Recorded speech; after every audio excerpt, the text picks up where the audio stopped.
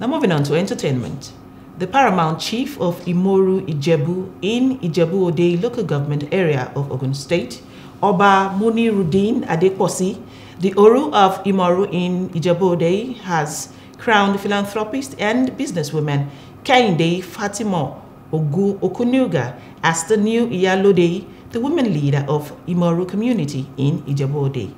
The coronation ceremony, which is expected to take place at the Oru of Imoru Palace, will have dignitaries from all walks of life, which includes the sons and daughters of Ijebu land. The new Iyalode is from the Okunuga Olusi and Arowojobe Adekobe ruling family of Ijebu-Ode. Hello, hope you enjoyed the news. Please do subscribe to our YouTube channel and don't forget to hit the notification button so you get notified about fresh news updates.